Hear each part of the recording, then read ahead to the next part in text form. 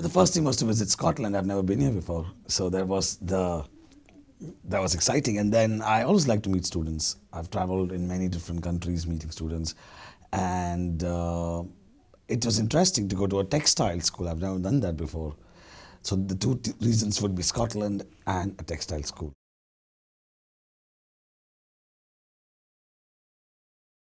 I was curious because Scotland has a lot of history about textiles, and I did read a bit about the university on the internet, and it looked like they covered a lot of different aspects in textile, not just printing or not just weaving or even knitwear or various kinds of. It's very rich with the kind of courses that they have or what they teach. And that kind of got me excited to come here. It's incredible that there's so many different aspects they cover in one building. It's not just about, they even teach making clothes. Everything is there in here. So that's what you don't see often in a school. I think it's very, how do I say, it's very homely, the feeling here. And facilities, there's technology-wise, I think it's quite modern.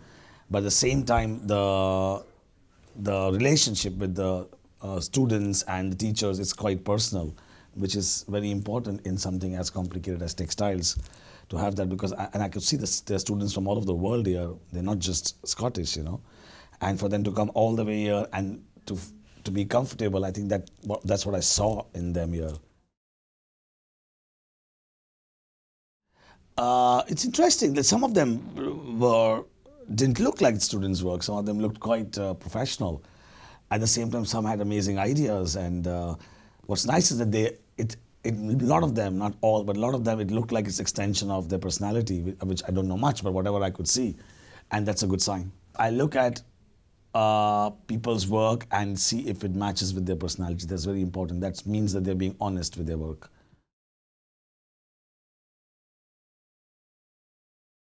Well, one of the things is to really understand where you belong and what you are, and make that as extension of your work should be extension of your personality, of course.